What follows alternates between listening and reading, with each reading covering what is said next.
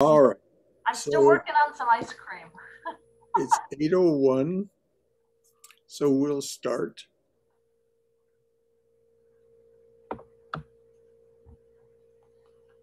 How is everybody? It seems to be all right, dear. We all seem to be pretty well. Good. May the divine being smile on us. May we smile back. May our hearts be clear and pure, so that the reflection of the divine is clear and pure in us. May we be pleased to be alive. May we be pleased that we have our divine companions and our human companions. May our hearts go out to all humanity in their suffering and their joy. Om Amen. So Heidi, would you like to read this Two Drunk Beauties? Oh, I would love to read it. Yeah, this is the poem that is in the front of her bio. Right. Two drunk beauties. The moon was perched like a golden hawk on the mango tree. I knew the moon was like me, in heat, crazed and hunting. So I climbed up there with that wild old gal, thinking, two drunk beauties like us will surely snag Krishna with our eyes. Two drunk beauties. The moon was perched like a golden hawk on the mango tree. I knew the moon was like me, in heat, crazed and hunting. So I climbed up there with that wild old gal, thinking, two drunk beauties like us will surely snag Krishna with our eyes.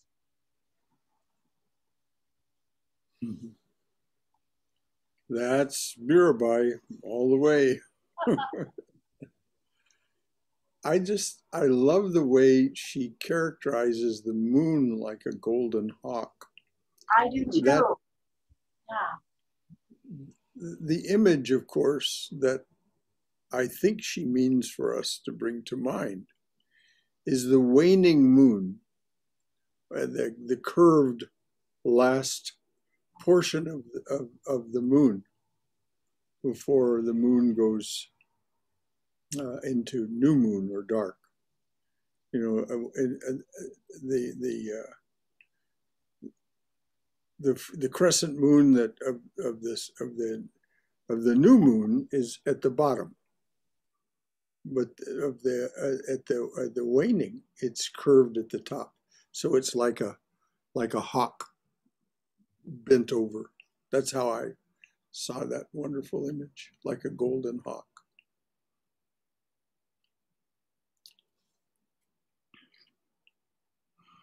And of course, you know,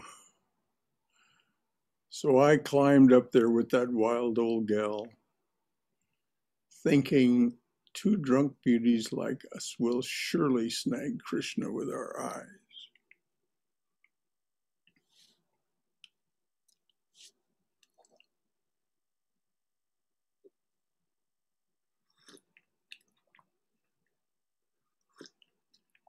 Anybody else got anything to say about this sweet poem?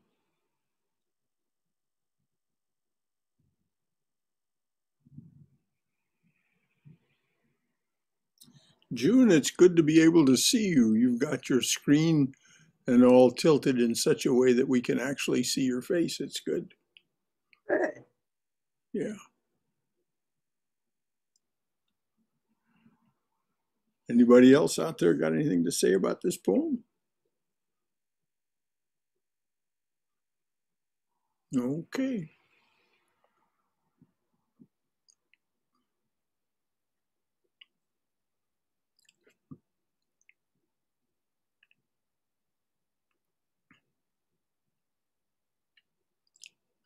Use the geometry. He left his fingerprint on a glass the earth drinks from. Every religion has studied it. Churches and temples use the geometry of those lines to establish rites and laws and prayers and our ideas of the universe. I guess there's just no telling how out of hand and wonderfully wild things will get when our lips catch up to his.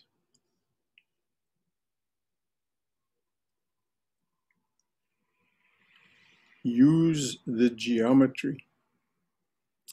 He left his fingerprint on a glass the earth drinks from. Every religion has studied it.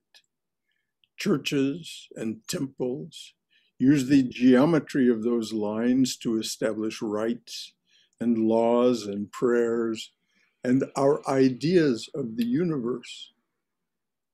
I guess there's just no telling how out of hand and wonderfully wild things will get when our lips catch up to his.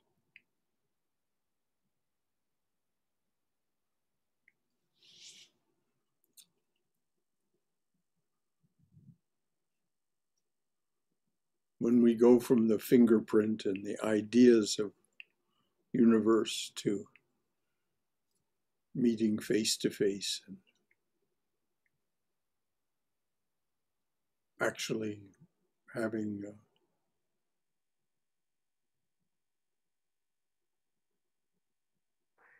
a kissing relationship with the divine.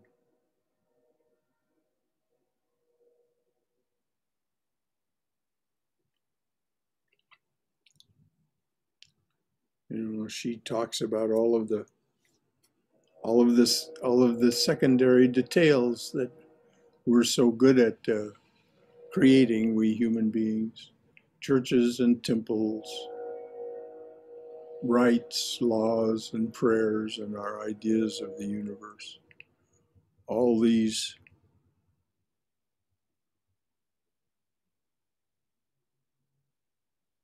left mind ideas, all these left mind ways of being. I guess there's just no telling how out of hand and wonderfully wild things will get when our lips catch up to his. Anyone else have anything to say about this lovely and very, I believe, profound poem?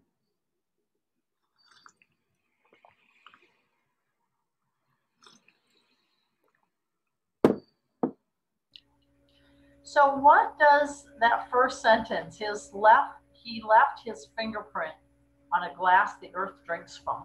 What does that mean? Well, you know, or what do you think it means? what's so often said here, Heidi, each of us will have our own meaning for that. But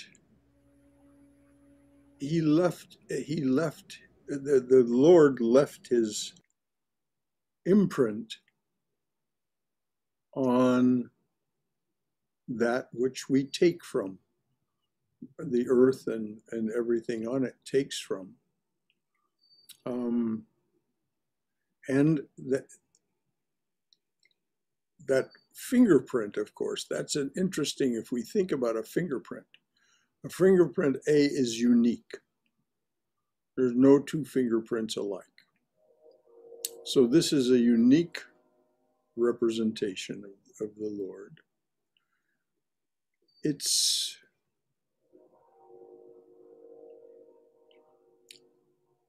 a metaphor, it seems to me, for that which we can conceptualize from the evidence that we see of the Lord's presence in the universe. But that isn't at all what Mirabai is interested in. She's interested in that intimate, personal, madly in love relationship with the divine person. And of course, that's not restricted to her or to her faith tradition. It's there in the Sufis. It's there in the Catholics. Definitely, many of the Catholic saints will encounter it more as we go through, particularly the female ones, have this relationship that goes beyond idea, or beyond geometry, as she said. That's my idea, Heidi. What do you think it means? Well, I didn't quite understand it, honestly, is why I was asking. Okay. Well, that's my understanding. Okay.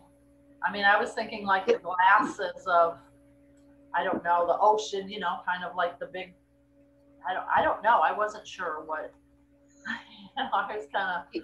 Do you think it could mean the cross?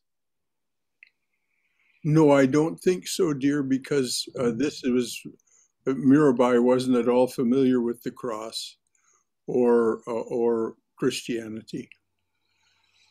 Though there are crosses in many other religions, they don't have the same significance that the cross has for Christians. Brother Shankara? Yes, dear. The way I read it is the fingerprints that he left are the clues that religions are studying and kind of finding, finding the what he left the clues about. But right now it's limited because of our limited vision, and so we use those lines just for rites and laws and prayers and making our own ideas to a point. But then when we actually realize, I guess she's telling that it's just going to be beyond imagination. So he's left some clues to help us find him. I like that very much, and that had utterly escaped me. Fingerprint on a glass, of course, is a classic detective's clue. You know, aha, we found a fingerprint on the glass. There's a clue. Very good, Swayam. Very good. From here, that adds up perfectly. Anyone else have anything to say? Thank you, Swayam, for chipping in.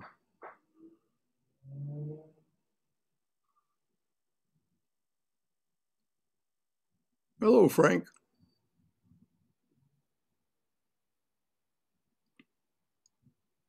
And there's Brahmadas and Katrina.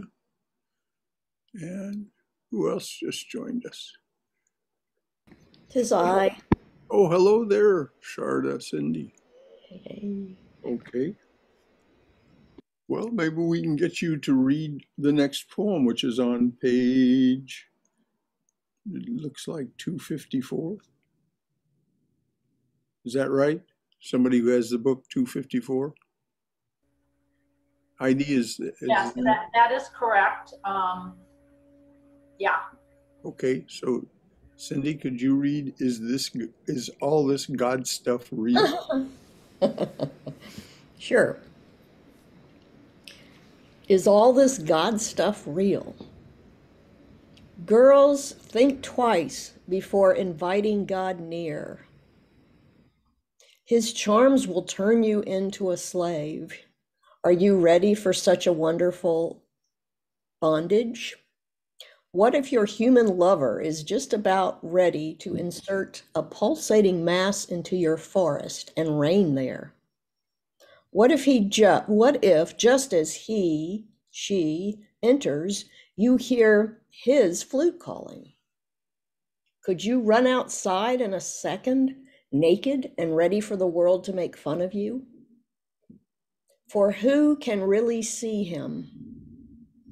Everyone may think you are worshiping a mirage. And what if he asked you to give all your gold bangles and the fine cloths to the next beggar you see?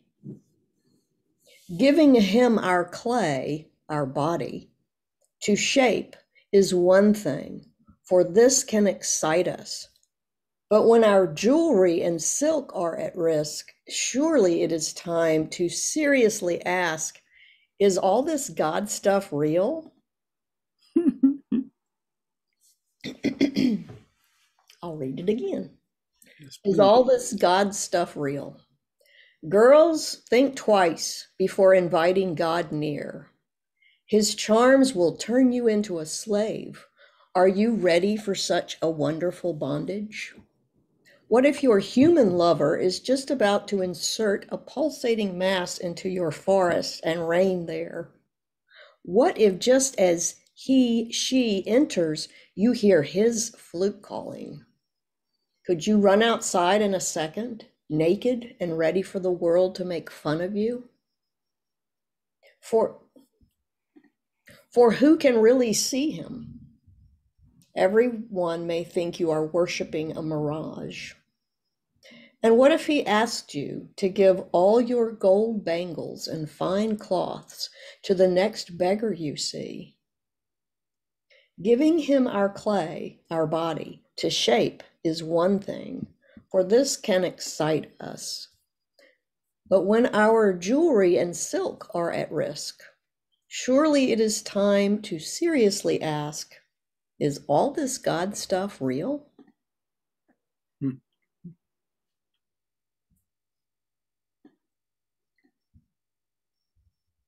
I can't help but think she's just being silly because I don't think Mirabai really thinks that last part.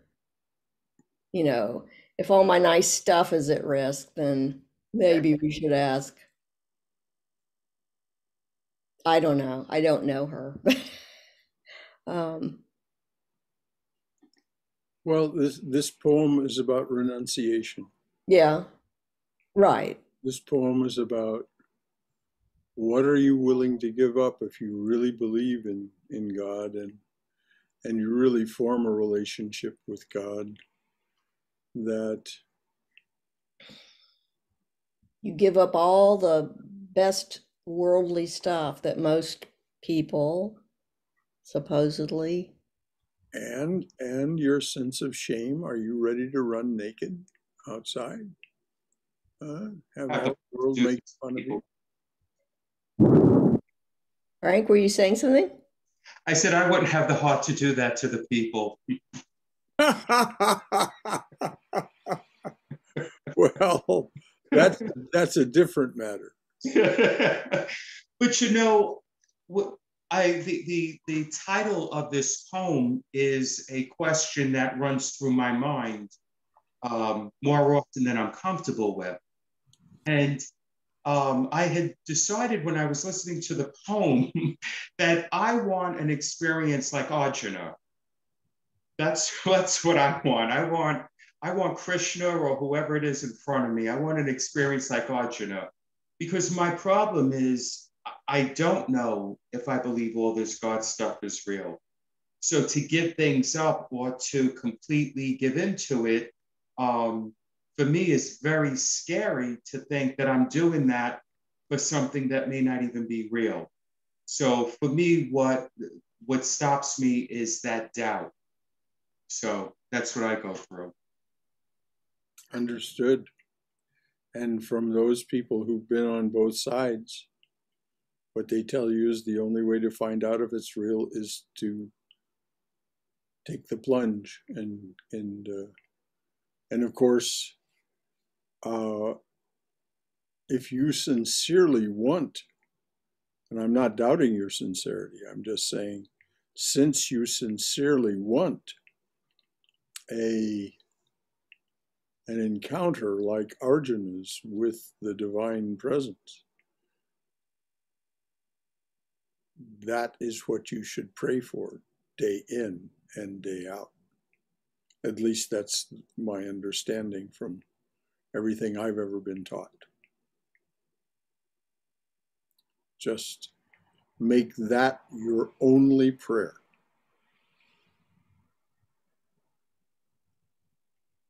Saint, I have a concern with that. Coming from the Christian background, I was almost taught that who am I to ask anything of God? Or who am I to say to God?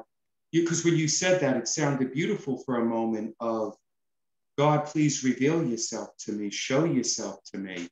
And then this thought came in, well, who the hell am I to ask such a thing of God? And with the Christian background, which I don't want to go back to that, but questioning God or anything like that,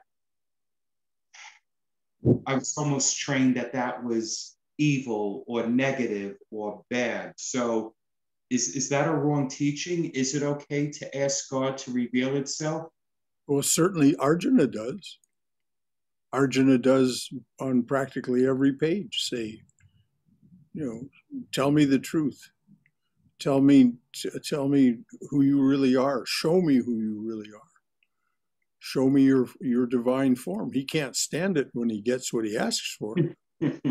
But and also, if you want to talk about the Christian or Catholic way, Saint Teresa of Avila has a great revelation in the streets of Rome one night when she's feeling depressed, and she encounters an old monk. He just passes by. He doesn't pay any attention to her, and he's not speaking to her.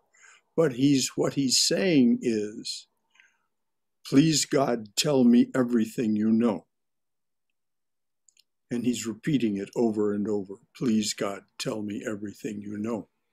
And she finds this a great revelation and relief from the state that she's in. That's another one of the poems that's in this book.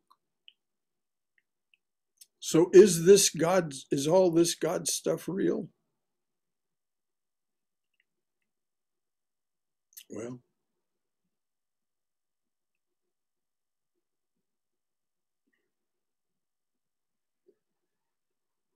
I think it's perfectly appropriate to ask. As a matter of fact, Sri Ramakrishna insists that you must ask, and you must ask as a petulant child,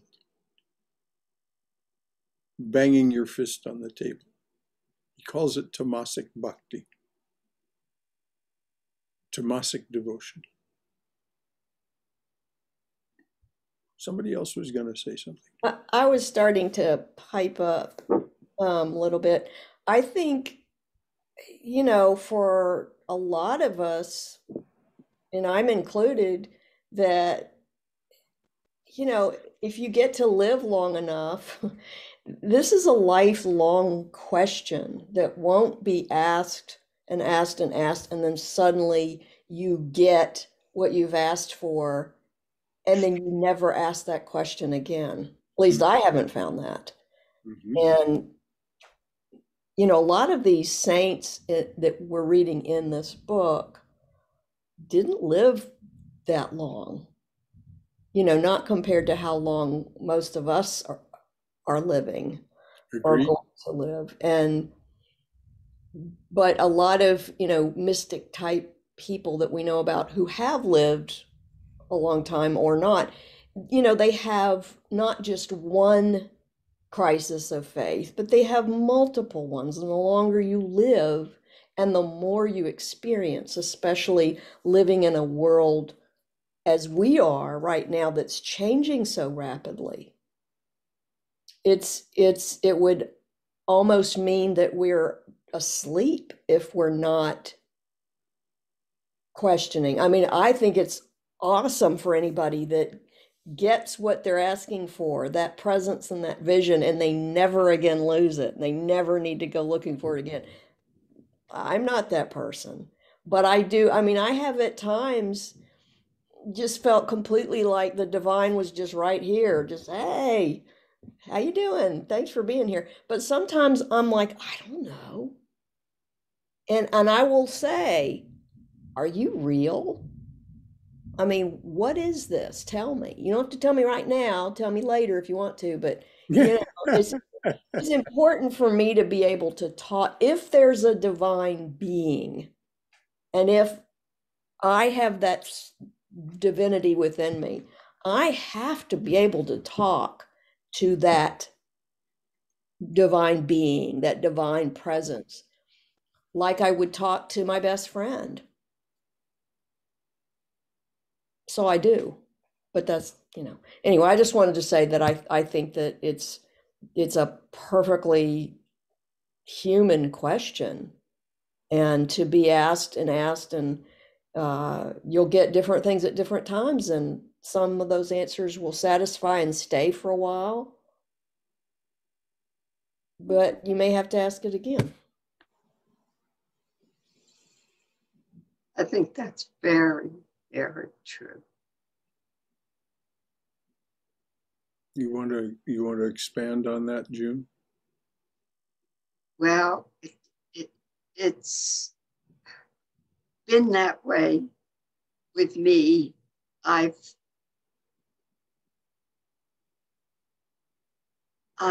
had life come at me with such crescendo sometimes that I say, where are you, God?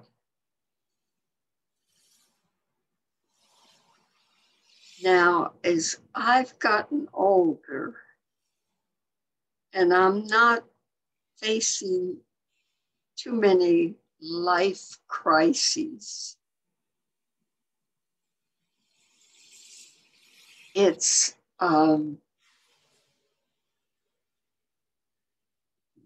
just like the 23rd Psalm says.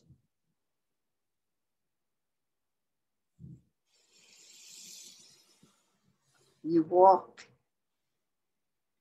in green pastures, you walk by still waters, and God restores your soul.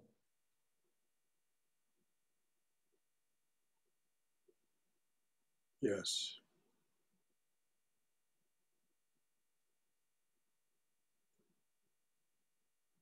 And Frank, if you want to look at this from a Judeo-Christian point of view,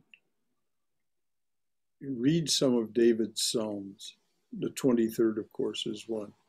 But there's others where he is just banging his head against the wall and saying, is all this God stuff real?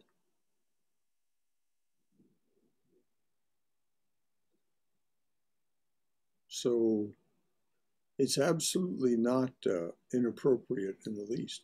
And as I said, if you look at the Gita, Arjuna is asking Krishna to tell him the truth and straighten him out and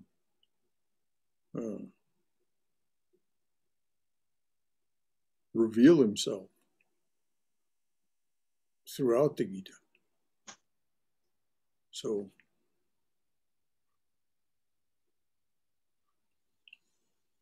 another Catholic saint, Saint Catherine of Siena, has a very moving poem about being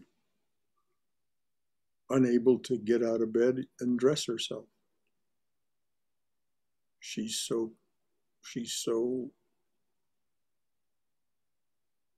depressed and uncertain. So as Cindy points out, even these great ones, and she was undoubtedly a great one and did not live very long, but even so, she had her moments.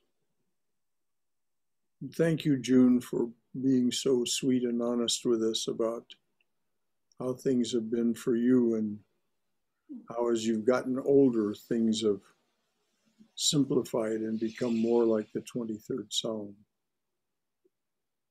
Yea, though I walk through the valley of the shadow of death, I will fear no thou evil. art with me. Thy rod and thy staff, They comfort me. and that too is there. Anything else from anyone? This is a long and Brother Shankara? yes, dear. So when I have the doubts, what I find helpful is again to stake that faith in the scriptures and the saints and the avatars. You know, they may have had their moments of doubt, but when they say they saw God, I just take a lot of confidence that I too will get there one day. That's one. And the other thing is what I sometimes it doesn't happen all the time, but instead of waiting for God to present himself or herself as a friend, I see the friend who has helped me in a moment of crisis as God, or a child who has brought laughter to my eyes as God, and Oh, try to convert it that way. oh, perfect. Perfect.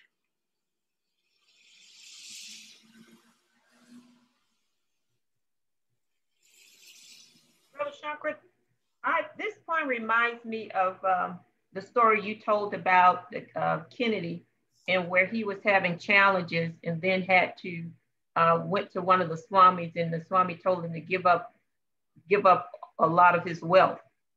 And it reminds me also of the part in the Bible that says it's easier for it's more challenging for a rich man to get to the kingdom than a camel than an eye's needle an eye's needle. And also when Jesus says, "Seek ye first the kingdom, and all these things will be added unto you." I think the God, and that's the term that I use, it's really a big unknown.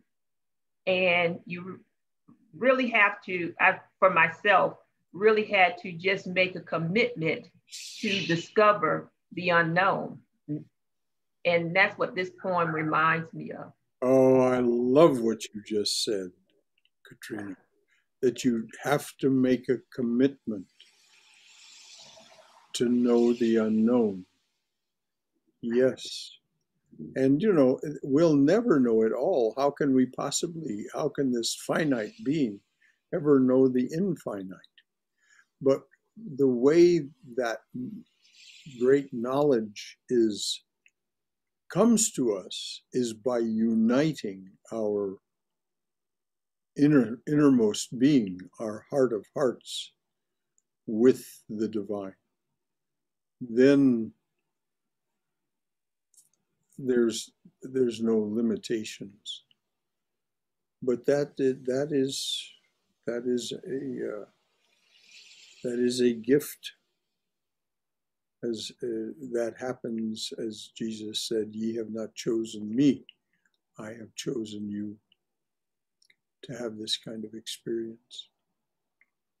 But the word that you used, Katrina, is so perfect. Commitment. Commitment. That means it's something that you do all the time. Mm-hmm.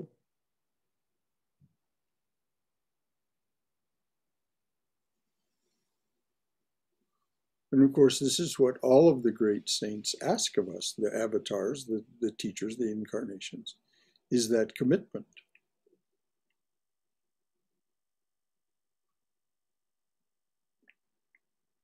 Jesus doesn't say, "Come follow me," but look over your shoulder. Look back over your shoulder. He says, "No, come and follow me."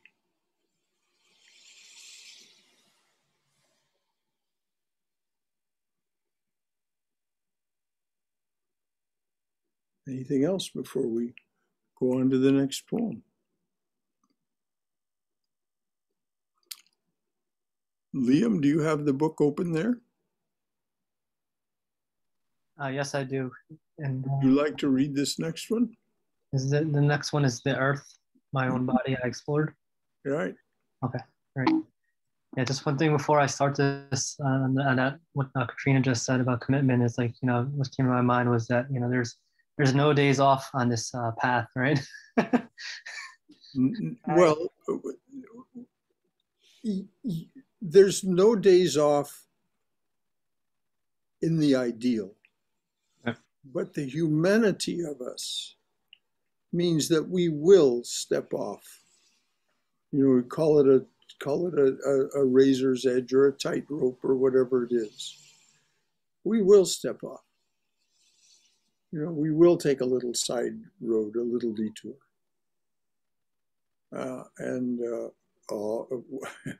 As Swami Vivekananda said, our great saint Swami Vivekananda said, you fall 1,000 times, you rise 1,001 times. But ideally, there's no day off. You're right. It's not a 5-day-a-week religion. Right. Well, yeah, that's what I mean. Like, yeah, it was kind of like broad, but like, yeah, just like, yeah, even when we do, or like when I fall off, it's like I know that there was a lesson to learn for falling off, and through that I get back on and rise again, even on a higher level. So it is, but it isn't like, I mean, for me, it's like once I decided to start exploring, there was this no real turning back, even though, I'm not always on the beam or, focused or even, feeling like it. I just always find my way back on it. Well, Liam, it's interesting you say that, because what one finds is that this spiritual life adventure is actually more interesting and more compelling than anything else we can do. And so if we take that attitude, well, there are going to be distractions. I'm going to fall off the tightrope or the razor's edge, and I'm going to take a little detour now and then. But when I do, I notice that it isn't as much fun as what I was doing. So we come back to it. And that is really one of the wonders of this but it requires that commitment. You don't have that sense of adventure doesn't come until you really committed yourself to it. Absolutely. Thank you, Liam. Thank you for being honest about yourself. My pleasure. So, all right. The earth, my own body, I explored. One night, as I walked in the desert, the mountains rode on my shoulders, and the sky became my heart, and the earth, my own body, I explored. Every object began to wink at me, and Mira wisely calculated the situation, thinking, my charms must be at their height. Now would be a good time to rush into his arms. Maybe he won't drop me so quick. The earth, my own body, I explored. One night, as I walked in the desert, the mountains rode on my shoulders, and the sky became my heart, and the earth, my own body, I explored.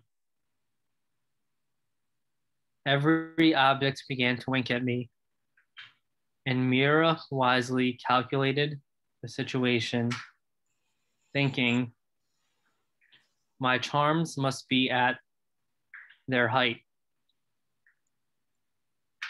Now would be a good time to rush into his arms. Maybe he won't drop me so quick.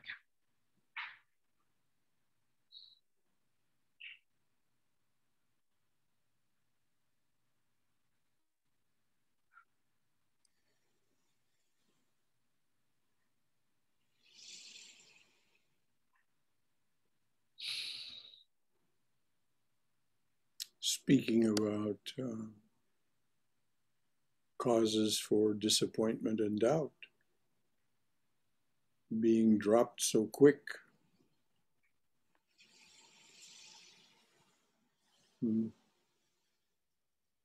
It's hard on us.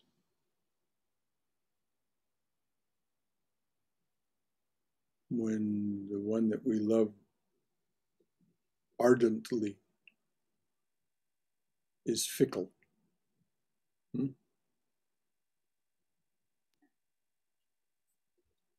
But in the case of, God being the one you're talking about, God doesn't drop us, we drop ourselves. Of course.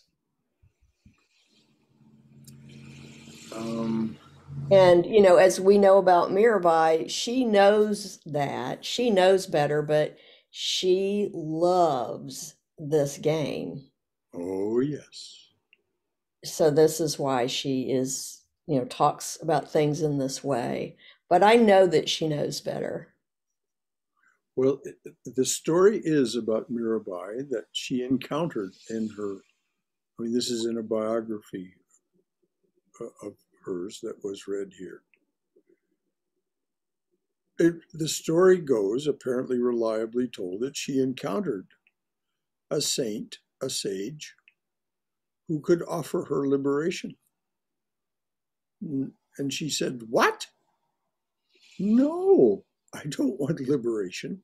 I want to keep coming back," just like you said. She loved the game, loved this game of hide and seek with the divine. And so she said, "No, don't give me liberation, please. When I drop this garment, this body, this Mirabai body, I want to come back as someone else who's in love with Krishna. And may that go on as long as he wants it to," she said.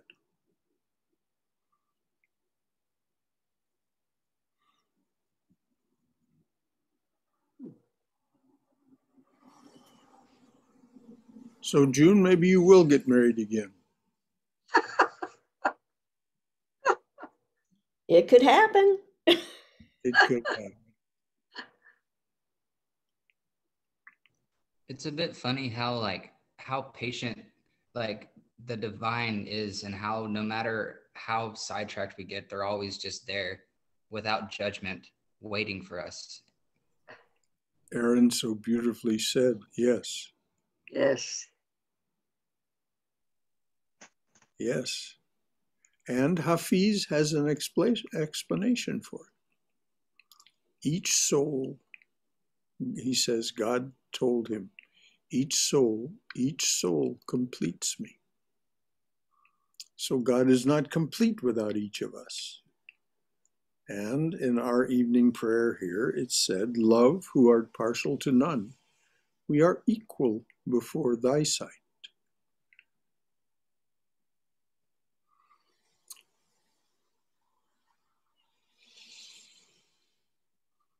But you're so right, Aaron. Every one of these saints tells us that God is not just patient, but forgiving beyond any of our abilities to. Unconditional love is something that we can say in words, but it's the practice of that is.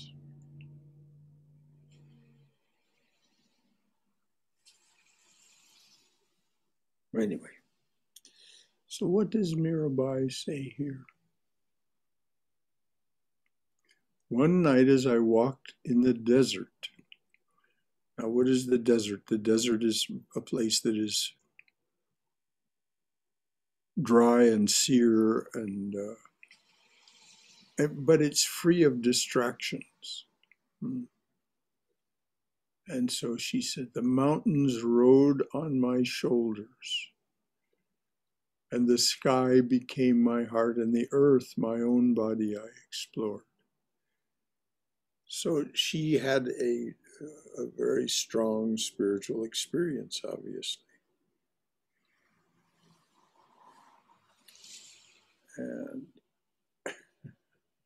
And this is said in one way or another by every one of these saints, that every object began to wink at me. In other words, the divine was there in every object and was saying, here I am, winking. Every object began to wink at me. And Mira wisely calculated the situation, thinking, my charms must be at their height.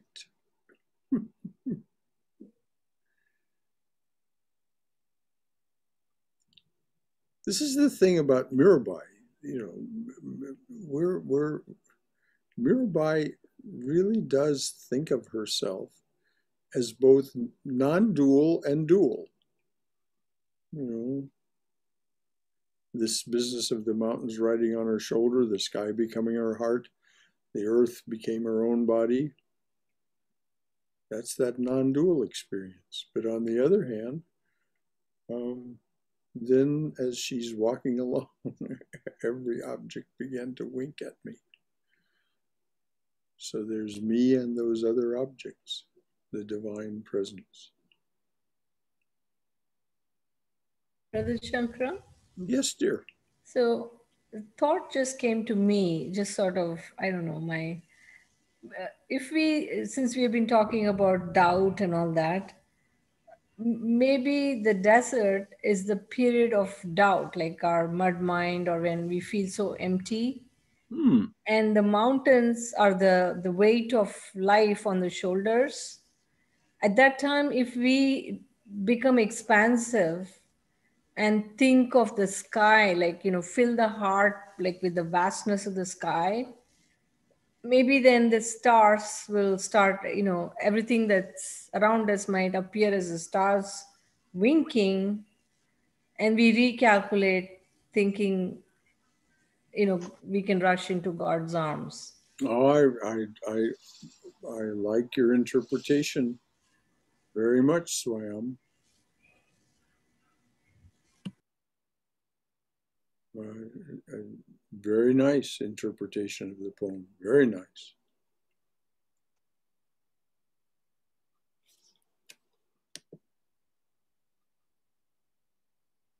One thing that's interesting to me about this is the second stanza. And the sky became my heart, and the earth my own body.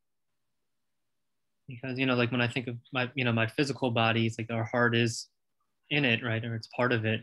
And in this metaphor, I guess you could argue that the sky and the earth are one, part of the same. But it's like the sky is above the earth. Mm-hmm. Our physical body, our heart is in us, but it's maybe the I guess what's coming to me is just like the idea, because I always hear about being heart-centered, or the heart, like some people I've heard refer to the Christ consciousness, being the heart. Mm-hmm. There's something about the she elevates the heart from the rest of this body, with this metaphor. Just I don't know, it's something about that just really striking. I think you're very right, and the way Swayam was presenting it is this was an antidote to this feeling of being weighed down by the mountains on her shoulders. This expansiveness, this vastness of the sky, that if you feel that in your heart, then it's an antidote or relief from this walking in the dry desert, and and being weighed down by. There's always so many ways for us to hear these poems. And it has to do with what each of us brings to it. And it's splendid. One thing that just came to my mind as you were sharing what Swayam shared about the sky and the desert, it actually gave me really vivid memory just now of maybe about 10 years ago. I was in like Las Vegas, so Las Vegas is like, and then but as soon as I went to I think there was some sort of observatory, like a astrological observatory, astronomical, whatever the word is, stargazing observatory, just not really far, maybe, a couple of miles at most outside of, the actual city. And as soon as,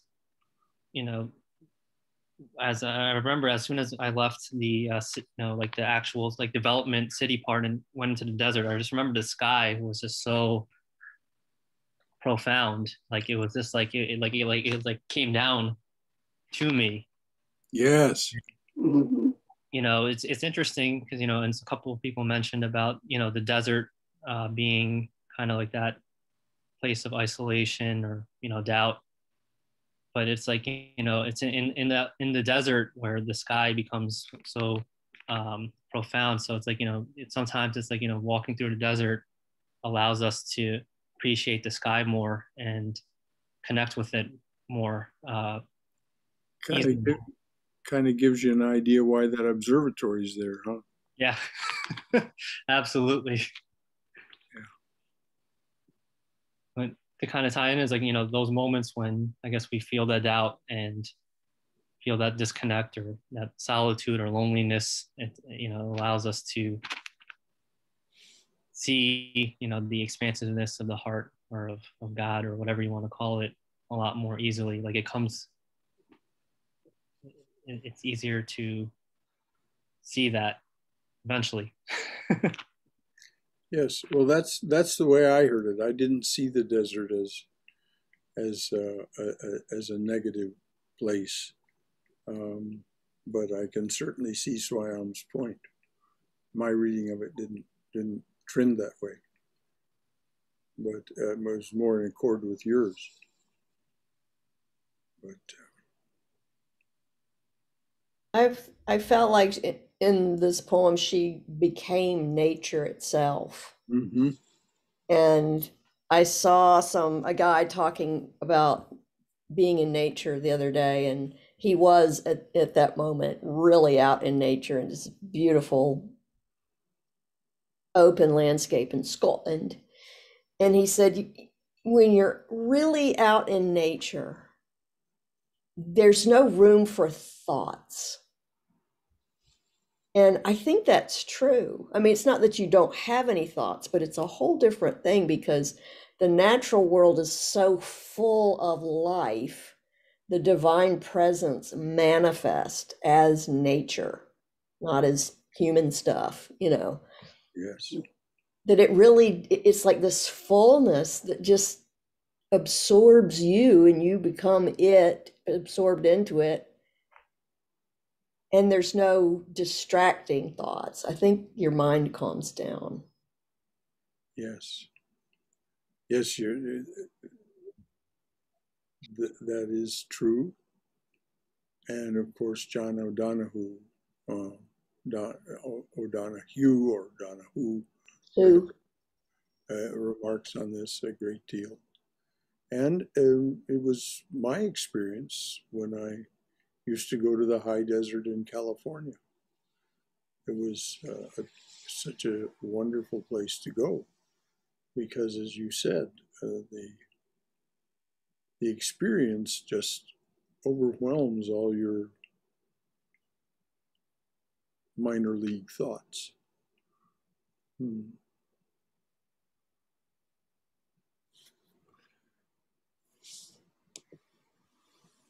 Okay, well, we've just about got time to read this next poem. Swayam, would you like to read the poem Redeem That Gender? Sure, Brother Shankara. Redeem that gender. Living with that guy, how could you have not gone nuts? I bet he even lied, the coward. I know why God comes to this earth as man, in hopes of redeeming that gender. God knows he owes us women big time for the way those brutes usually act. Redeem that gender. Living with that guy, how could you have not gone nuts? I bet he even lied, the coward. I know why God comes to this earth as man, in hopes of redeeming that gender. God knows he owes us women big time for the way those brutes usually act.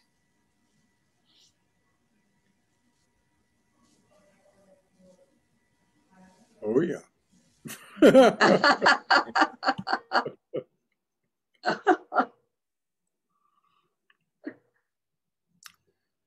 I remember so clearly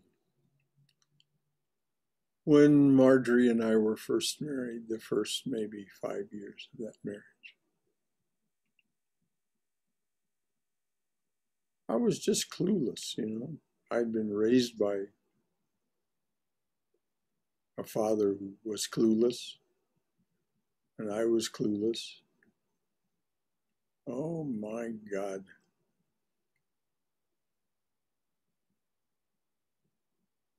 It's a wonder she didn't just drop me off the end of the pier. So, yeah. I really can hear Mirabai here about the way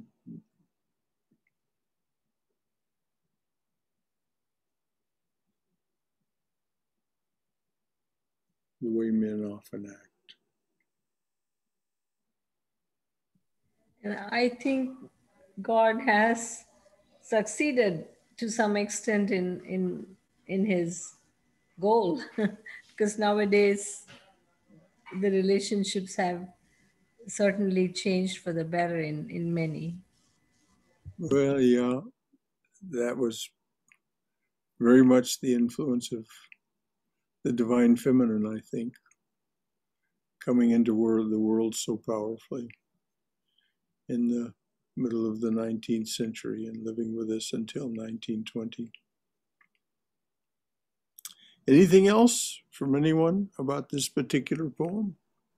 Do you think that women have like specific spiritual abilities that men aren't capable of? I mean, I would certainly say so. Well, I'll let the women speak to that. I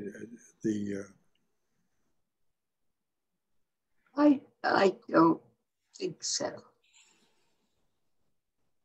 I think men carry a heavy burden because they're supposed to be manly, whatever that means. Yes. And that's a terrible burden to carry. Yes, it means basically to be unemotional, to not have any strong connection to your emotions. Right. Big boys don't cry. Now we are making gains, I think, but Um, a lot of that still remains. Oh, yes. Now, in one of the scriptures from India, there is this particular pair of verses that are interesting. It says, all mythologies and scriptures are your aspects, O goddess. So are all women in the world with their various attributes. So, to answer Aaron's question from that perspective, women clearly are especially favored with the ability to bring forth new life. And that is a very special thing indeed, that they actually carry a child. If it's a normal birth, they actually carry a child inside them while this morphogenesis goes on from this single-celled creature, non-specialized, to this incredibly specialized group of cells that slowly and slowly over 9 months period become the human being that is to be born.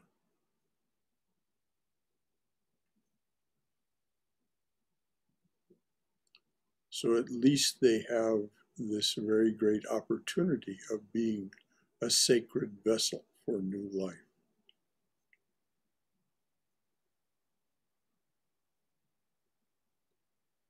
It doesn't mean there are not children born who have not been so favored.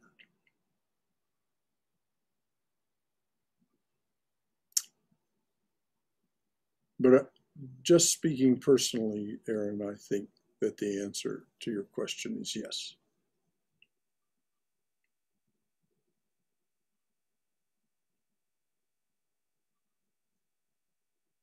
But it isn't that I disagree with June either. Men in this culture and in cultures around the world, I mean, there's a strong argument to be made that there have been 200,000 years of patriarchy. That's a lot of confinement for the masculine.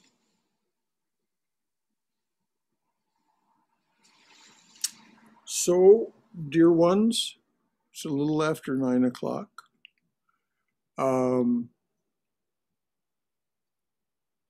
We won't meet in August.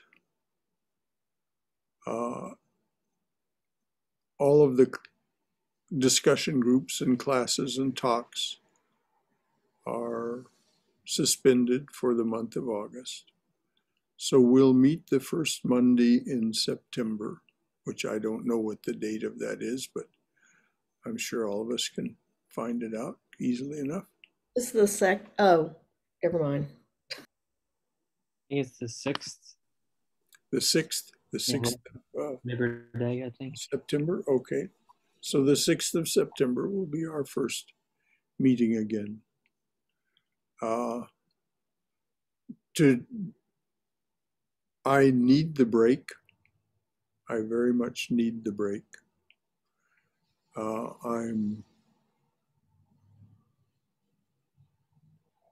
I need the break. Let's just leave it at that.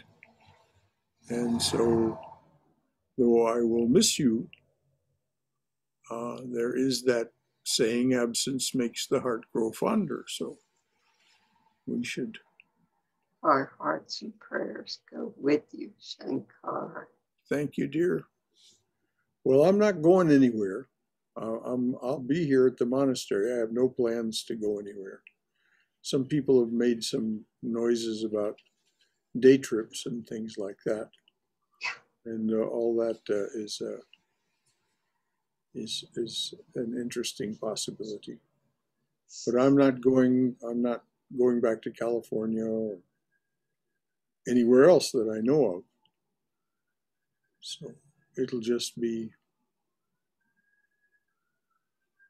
in monastic life, there is a saying, a change is as good as a vacation. And so this will be a change. Any other final thoughts from anyone?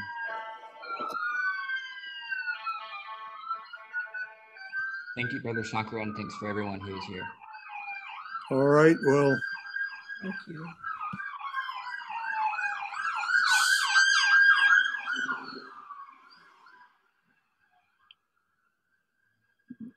This monastery is located near a fire station.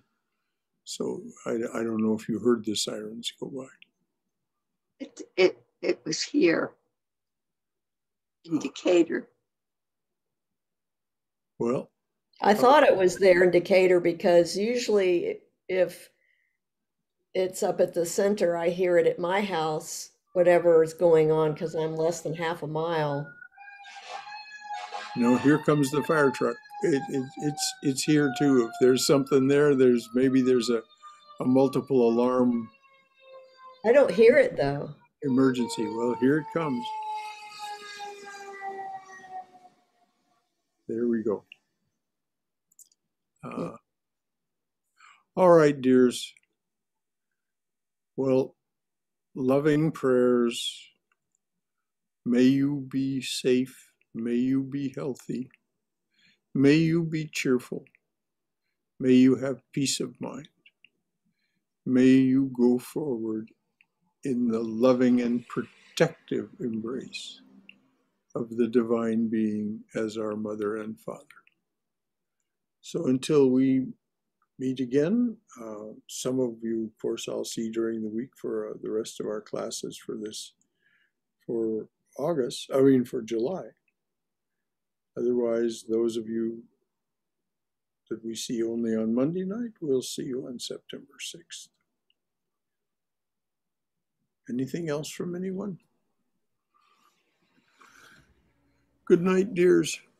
Thank you so Good much. night. Thank you. Good night, everybody. Good night, everyone. Good night. Good night, June. Good night, good night, good night, all.